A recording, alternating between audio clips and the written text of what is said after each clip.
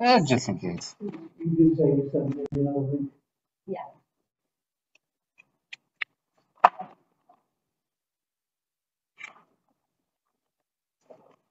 All right, I'm straight now. All right. Can you hear us better now? Yeah, that seems a little better. Thank you so much. Yeah, okay. So first on the agenda is approval of the minutes from November 28th. Yeah, I don't have anything about the minutes that I'm worried about. I'll make a motion to approve. Okay, great. Do I have a second? Aye. Okay, thank you. All in favor? Aye. Aye. Okay. Oh man, I have to take notes too. Great. Okay. So the next is grant updates. I know Mary Fair is planning on joining shortly, so she could talk about CPA stuff. Carolyn and I, we joined the NPPF instructional Zoom meeting.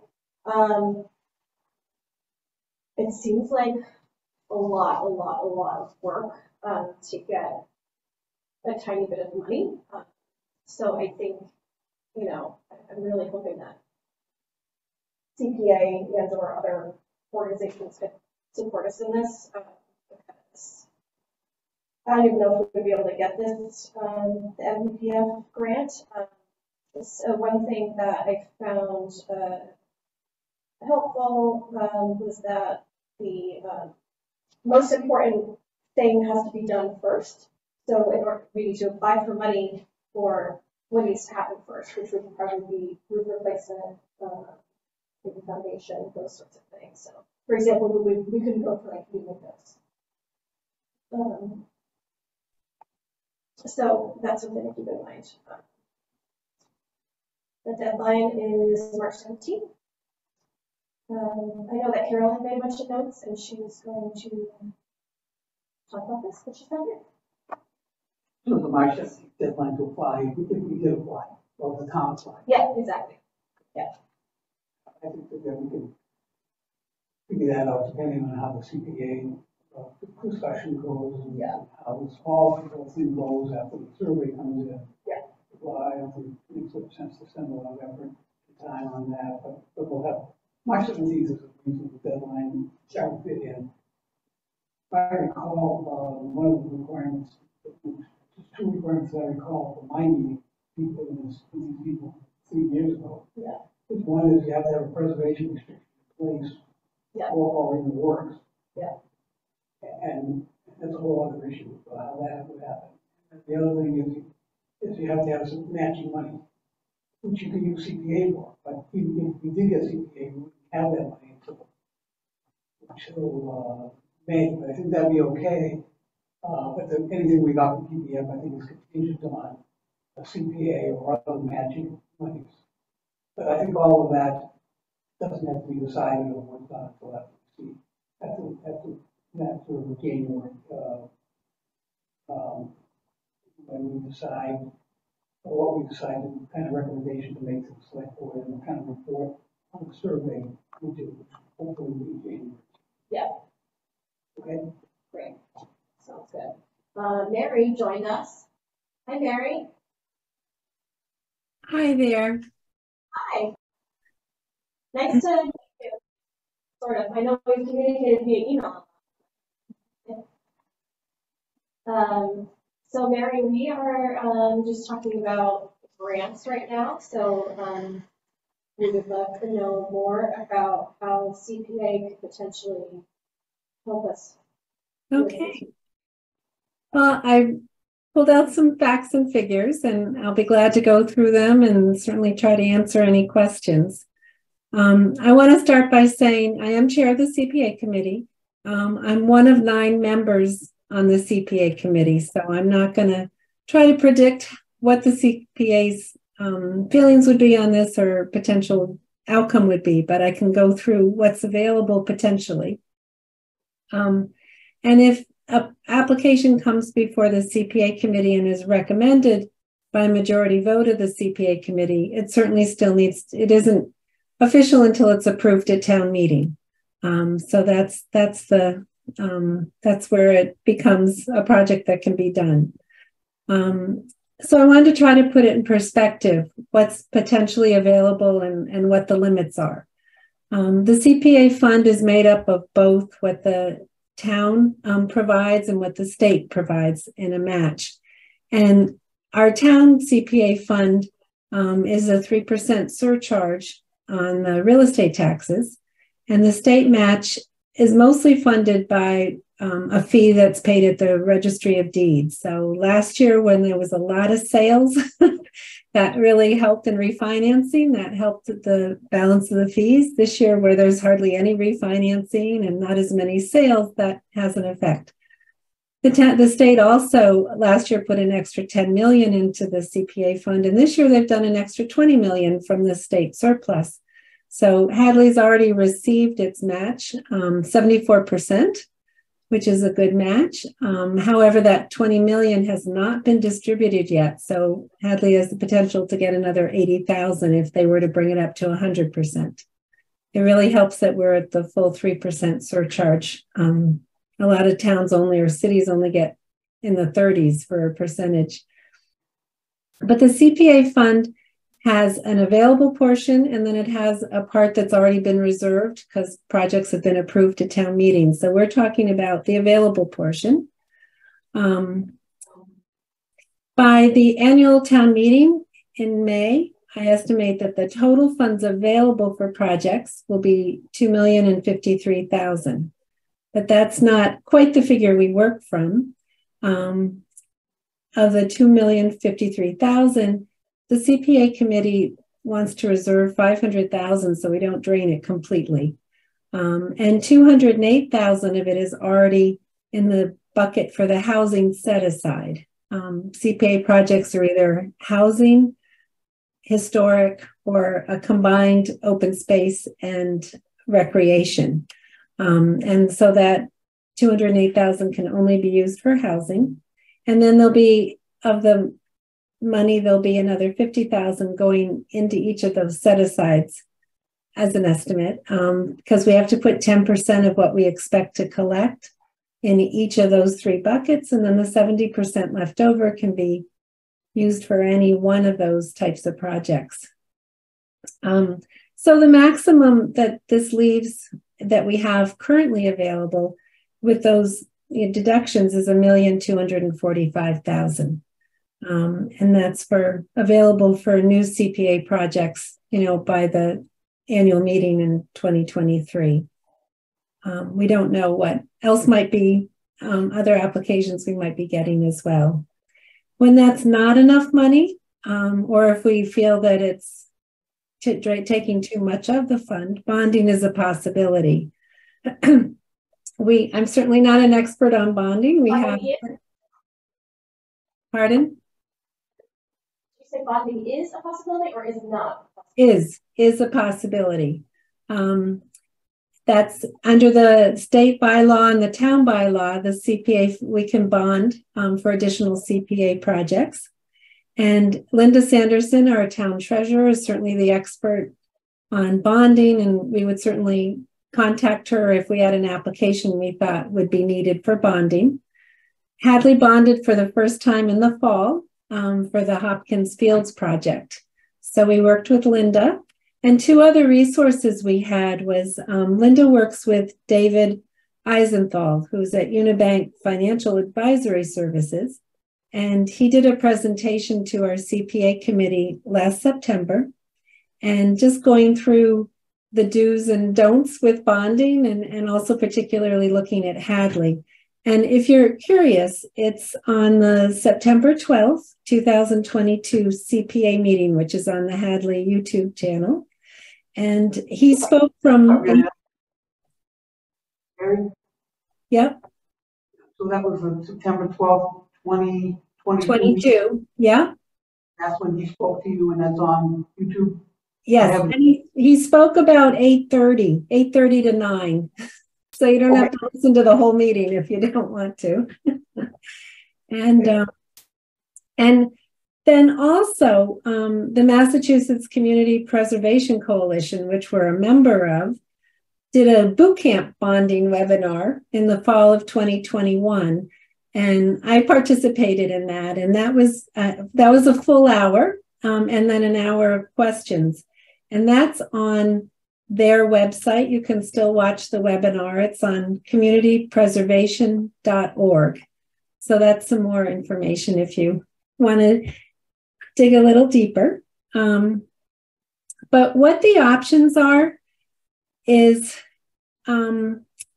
usually when a CPA project is before town meeting, it needs to pass by a 50% majority. And when there's a bond involved, it has to pass by a 2/3 majority. So for a project to go forward that wants to be bonded, it needs a higher percentage, the 2/3, to be approved. And it does not need a ballot vote after that.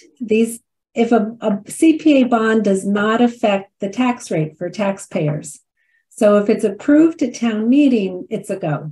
There's no follow-up vote required. And the amount that we... Yeah. So you said that even if you bond, it does not affect the tax rate? Correct. Because revenues from CPA. Exactly. So it is the most that we can bond has to do with how much we put in on the town basis every year for the P&I. So for the CPA fund. So this past year, Hadley residents through the real estate tax surcharge, we had a $304,000 put into the CPA fund. The state doesn't let you consider how much the state matches because that's not guaranteed. But we can certainly project pretty accurately, at least in the near future, what the state surcharge will be, and it most likely will only go up as the 3%, as the real estate tax goes up over the years. So we have that 300,000. But we still can't, for a particular project, use all of that in our calculation because 10% of that has to go into each of the buckets. So 10% has to go into housing, 10% into historic, and 10% into open space recreation. So at the most, we can use 80% of it because what if for this project, we could, have it against the historic bucket, but there still would be 10% put in the other two. So about 240,000 is the most that we could look at for principal and interest, and that's the maximum. But even that isn't the full amount because we're going to have the Hopkins bond has to be paid as well. So I did some work just looking at what affects how much the bond payment is the interest rate and the term, how many years.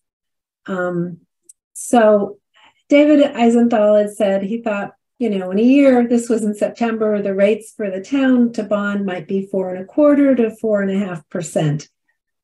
Interest rates have continued to rise. How much Hadley's rate would be in a year when this would take place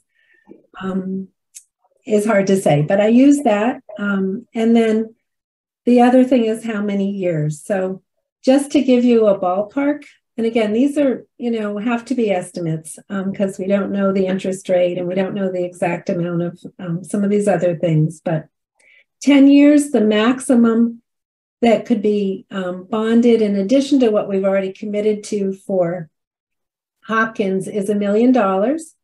And there is a cost to that. It'd be an additional $229,000 we would pay in those 10 years for interest. For 15 years, it would be about $1,800,000 that we could borrow maximum. And again, the total interest cost to that would be $679,000. If we even looked at 20-year, which we didn't do for Hopkins. We just looked at 10 and 15. But if we even looked at 20-year, we could borrow up to $2,400,000. Total interest cost would be another $1,244,000. But again, those are the maximums. That's the absolute outside range that could be. And just to, even if we were to do the maximum, we would still have the state match coming in every year. So far, our second biggest year has already been this year, and it may even go higher at $224,000.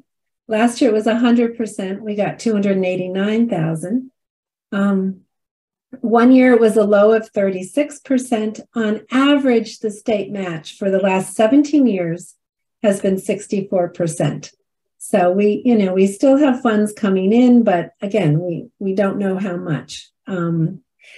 Just to put this in perspective a little bit in terms of the dollars, in the 17 years we've been involved in the CPA, we voted on it in 2004. The town has had a total of $6,632,000 put into the CPA fund. The town has provided $4,445,000 of that, the state $2,587,000 of that. So it's, we can't suddenly do millions of dollars of projects. That's not the size of this fund. But it's certainly been a great use for the town and continues to be. So in summary, the maximum available right now from the CPA fund, well, estimated for the 2023 annual town meeting is the $1,245,000. And then the maximum from bonding for 10 years is $1 million, 15 years is $1.8 million, and 20 years is $2.4 million. How comfortable the CPA committee or the town would be getting close to those maximums is certainly unknown. And also, I know but just a reminder that CPA applications are due by February 1st for the annual town meeting. And we'll be having CPA meetings at 7 p.m. on February 13th and February 27th. Any questions, or is that the information? Did that cover the information you were looking for? Yeah, I think you did above and beyond what I expected. So that's really, really helpful. Thank you very much. Yeah, I think that gives us a good, solid picture of how this works and what kinds of money potentially it might be available. One question I have is, and I want to make sure I'm clear on this, is if another bond was approved, that one that could be, let's say for 10 years, would be $1 million. Now that does not include the Hopkins. Over and above the Hopkins. Over and above. I already subtracted how much the Hopkins would be before I did the calculation. And does it also not include any potential funding from the regular non-bonded available funds? So the $1,245,000 of available is separate. So, if that's not enough money and more needs to be bonded, another million, if we did the 10-year, could be added to that $1,245,000 maximum. So potentially, I'm just throwing this out just to get an idea. So potentially you could get approved for $500,000 for the regular CPA in a given year, and another $500,000 for over a 10-year period bonded to make $1 million. If you wanted to slice and dice, you could do it that way, right? We could. With the Hopkins, we didn't take as much. We didn't take all of it that we could have out of the available funds. We chose to do $750,000 bonded. David Eisenthal had said, you probably don't want to bond for less than $1 million, but Linda pointed out that she combines this with other bonds. If the school committee is doing a bond or if the DPW is doing a bond, she combines them all into one package to reduce fees. CPA certainly still pays just their portion of it. So we aren't tied to that $1 million minimum as much. And that's, I think, a comfort level. That's something that the CPA committee decides what they're comfortable with. So the Hopkins project, they did, or they did get approval for something out of the open space? It was about, yeah, it was about half and half, a little over 750,000 out of the available funds, and then 750,000 bonded. We didn't want to end up with so little that other projects we'd have, we don't want to bond for 60,000 and be right down to the bottom. Okay, that's very, very helpful. Appreciate it. Very succinct too, I thought. Yeah. Well, you're very welcome, and if you have other questions down the road too, and and we'll be glad to work with you with the application if you get to that point as well. All that remains to be seen down the road. Yeah. Thank you so much, Mary. All right, is that anything else for me, or I'll sign off? That's it. Okay. Thank you. This was great. Thank you, Mary. You're very welcome. All righty. Bye-bye. Bye. All right. Okay, so the survey update. So Allison entered the paper copies of the surveys that Ellen passed along. So we're up to 550 people, or 550 surveys have been.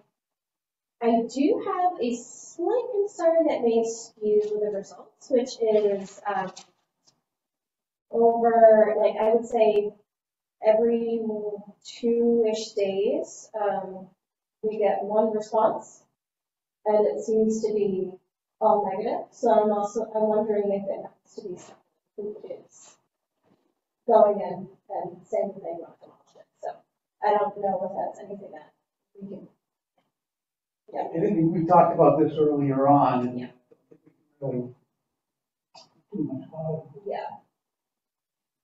Yeah, I mean, I'd like to mention it to Allison anyway, just so she knows, but that is, if that's the case, it's certainly skewing our results, because now we've dropped a little bit. Yeah, Strongest support. you could ask Allison to give us a breakdown of the survey results up to a certain date.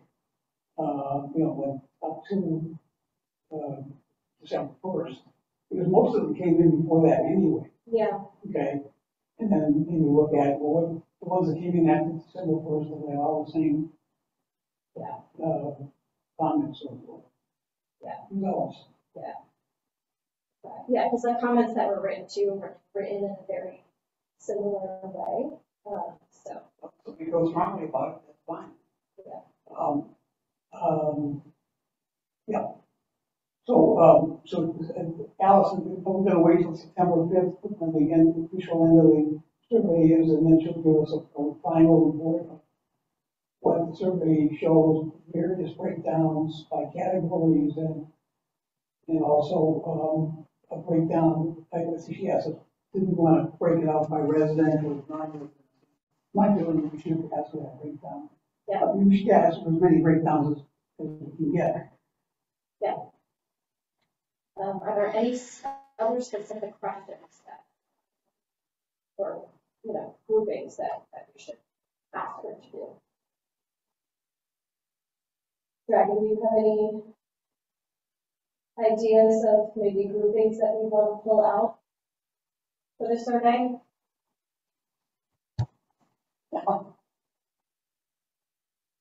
Sorry, it was hard to hear over the commotion here. Do you want me to say it again? Yeah, that'd be great. So we're trying to figure out what groupings of survey results that we should ask for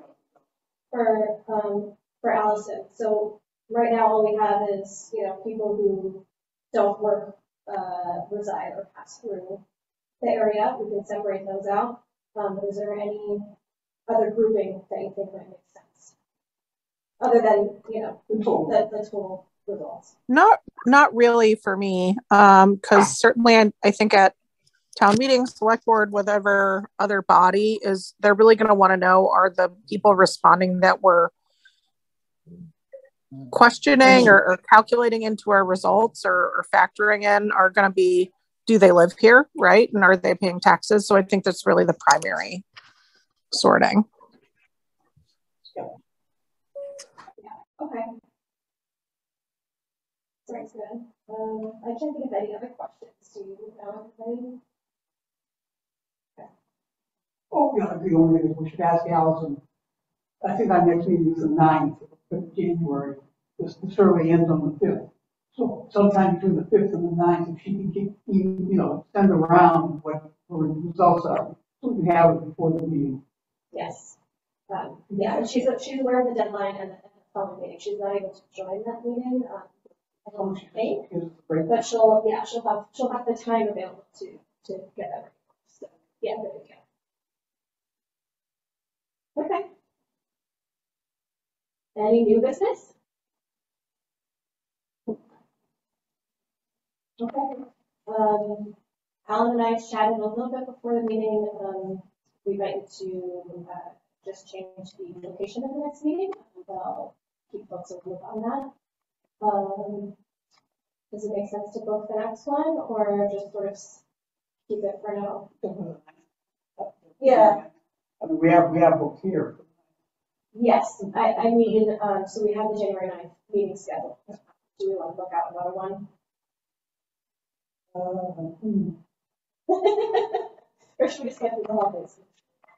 I'm assuming that sometime in January, that's before February 1st. Yeah.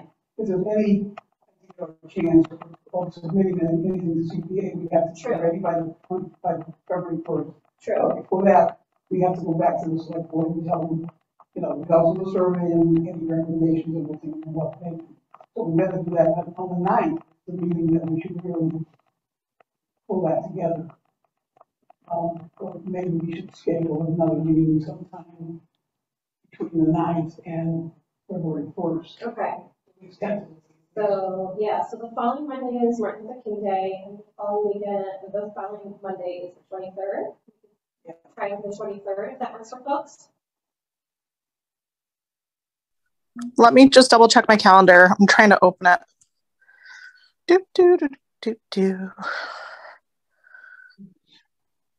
Yeah. What date did you say again, just to validate? Monday, January 23rd. 3rd. Yep, that works for me. So 6:30 still okay? Yes, 6:30 is fine for me. Most people. If we try to do it earlier. Yeah. Dragon, we're wondering if we change the time on January 9th. I don't know if it would be any easier or more difficult if we started at 5 or 5:30. 5:30 would probably be the earliest, Yeah. but I could do 5:30. If it's 5:30, then we can do it here because this is a placeholder. Right. Okay. Yeah, maybe we should do that. Okay. Stay tuned. Check with Dan. Yeah. Okay. That's all we got. Right. We're so efficient. Once we got started. That's a tight meeting. I like it, Courtney. Alan, I like your hat. You're staying warm. My Home Depot hat. I'm advertising.